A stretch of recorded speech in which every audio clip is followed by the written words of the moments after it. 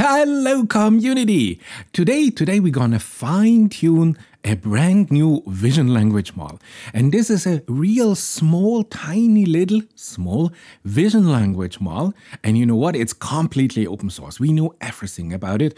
And there's a beautiful new code. Just 15 hours ago it was updated here by HuggingFace, some stable code implementation. They give you here the complete notebook. And you know what? You can run it here on Colab, and maybe you can even run it here on your local machine. So you see, the code is rather easy. You just have HuggingFace, then you have your normal LoRa implementation, and then you just load here a very specific data set, a visual question and answer version 2 data set. You do a little bit of pre-processing for the text and for the image. And then you have a trainer, and we use here the HuggingFace trainer implementation. And you see, this is all the code there is. Then you train it, that's it, and ready. So it couldn't be easier. Yeah, and you can publish, of course, your model. So this is all the code. This is a ready notebook for you to fine-tune a vision language model. But you know what? This is such a beautiful vision language model that we should understand what it is. So let's go here. We go to HuggingFace, we go to image text to text, and we go to trending. And here you see it, HuggingFace here as small vision language model instruct. And you see updated just 14 hours ago by HuggingFace. And it's so free that it's beautiful. We can really use this. And if you never had a vision language model, this is the model to start. This is the open model where you have every knowledge and you can do it, and you have the code to really fine-tune it and even to evaluate it and pre-train it. So let's have a look. If we go there and we say here, for example, small vision language model, you see we have now 4 new vision language model. We have the base model, we have the instruction tuned model, we have the instruction tuned and DPO aligned model, plus we have here a syntactic dataset tuned model. So let's have a look. It starts real easy because if you go there in July of this year, this was introduced in HuggingFace, blazingly fast and remarkable, powerful language model. And of course, we all started with language model. And they had small models with 135 million, 360 million, and then 1.7 billion parameters. And you can run this on almost every machine. Now, they already said, hey, small language model that are really open, that we can operate on local devices. This could be the future. And they give us even the pre-training data set. So we know exactly on what they have been trained. So the first version had a Mixtral here version. And then here for the fine tuning, they give you exactly the data. They give you the performance and then the data correlation. So we know exactly on what data. So beautifully we can, with the knowledge of the pre-trained data, now optimize our fine-tuning. All the performance data, which is great. And of course you have here, if you go to HuggingFace small language model, you have here everything for language model 2. But we're especially interested here in vision language model. So we go to HuggingFace textbook research. Here you have all the information that you need here for the data set, the corpus, and then the language model, and the language model version 2, and then the vision language model. And here we are now. So let's have a closer look. Now, you have to understand that the base model that they built was, of course, HuggingFace's own EDFX. Now, EDFX, now in version 3, was built, of course, on a Llama model, on an 8 billion free trainable parameter Llama model. If you want to know more about this version here, of course, perfectly compatible with all the HuggingFace transformer installation. EDFX was here a beautiful open multi-modal model, except arbitrary sequences of images and text input to produce here whatever you need. Developed by HuggingFace, multi-modal Apache 2 version. Isn't this beautiful? And it is so open that we know everything about how it was pre-trained, how it was fine-tuned, everything that we are looking for. You have the complete code if you want to further tune it. Everything is available for you because it is not a proprietary model. Now, if you are looking here for code, this is easy. Just hold on. Yep. So here we have it here under fine-tuning. Here you have exactly here our vision language model for the fine-tuning, as I told you just 15 hours ago. Now you understand why we have here edifix 3. And this is simply the code for your data, for your personal application, that you fine-tune the model according to your wishes. If you want to have more code base, you just go to HuggingFace here for the transformer library. And you go here for other models.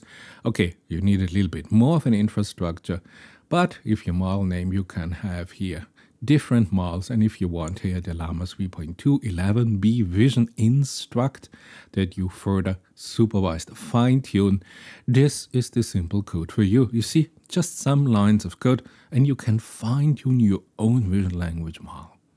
Now, let's see this in action, and I simply go here to Spaces, and we have it here, our small vision language model, and I uploaded here an image, and it just said, describe the content, and tell me the mood of this image. No? And you can have what's called now an assistant prefix, okay? And I say, hey, if you discover here a kind of a sensitive topic to humans, like, you know, hospital or healthcare, so some sensitive topics, hey, be kind and gentle as an AI in your reply. So this were my system prompt instruction if you want. And then you have here the output. And this is so nice because sometimes you need here a textual description of the visual content so that this textual description can be further analyzed by your next AI system. And in most cases, somehow your AI agent will be text-based. So beautiful transfer from image to text content. But let's have a look what in my case here of my thumbnail of my last video, what is now here the performance that you get a feeling for this. So I get here the image depicts here a futuristic scene in what appears to be an advanced medical facility. In this setting there are several elements that contribute to a surreal atmosphere. In the foreground is dominated by two main objects, a robot and a human lying on bed. Robot stands prominently at the left side of the frame, facing towards the viewer's right. It has a sleek white body with metallic detailing, suggesting it might be some form of an AI or robotic assistance system. Its head features large eyes and mouth openings, which suggests it has been programmed for communication purposes. Okay, this is an interpretation. The robot holds a tablet and has displaying here various digital information such as graph and charts. Okay. This implies that the robot could serve multiple functions like data analysis or providing support during treatment session. For such a tiny little vision language model that is completely open and you can tune to your likings, to your task, I think not bad. Background in the contrast to the immediate foreground, the background shows part of a cityscape viewed from high above. There are tall buildings illuminated against the night sky filled with stars, indicating either daytime hours before sunset or nighttime, when artificial lighting would suffice. Structures appear modern, well-maintained, hinting at technological advancement within the depicted environment. Now to the text element here, as also is a text-to-text. And they say, okay, at the top center portion of the image, AI in healthcare is written in bold capital letters followed by smaller text reading, and hospitals. Below this title, another section contains the subtitle Cancer and AI, further emphasizing themes related to healthcare technology integration into cancer treatment. Except that I think to remember that this AI in healthcare and hospital is all in the same font size. I think real nice. And then we also, I didn't even ask, you know, I just describe the content and the mood. This is all I ask, and I get even back here an interpretative analysis. This vivid depiction likely represents how AI technology can enhance traditional healthcare practices significantly. Herein lies potential implications where machines take over certain tasks traditionally performed by humans, thereby improving efficiency while reducing errors associated with manual human processes. Such scenarios highlight not only a technical aspect, but also ethical consideration around automation versus human intervention in clinical settings.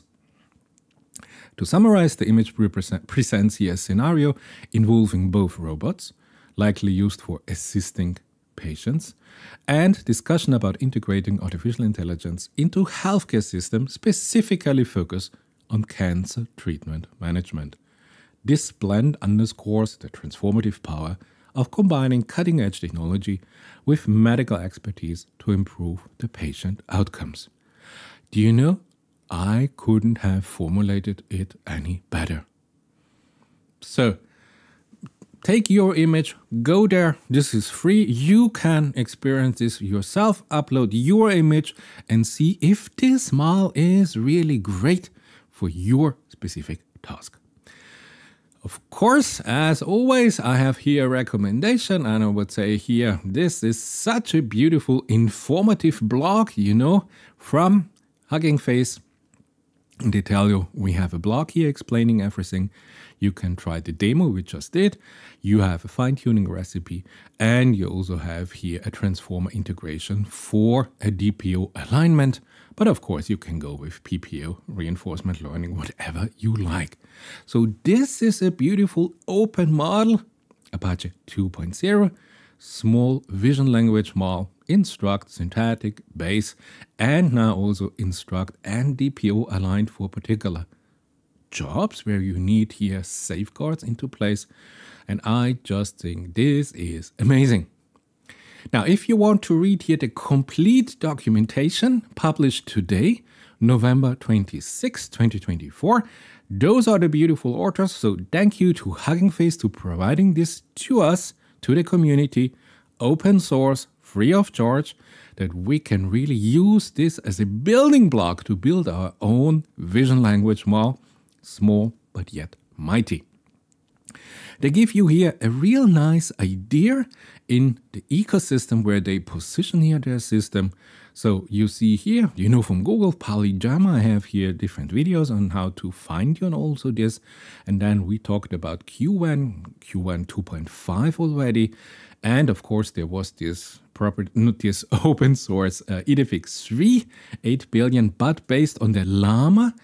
But now they moved away from the Llama, and I think this is something that makes me excited if you move away from a Llama model, and the explanation will come in tomorrow's video.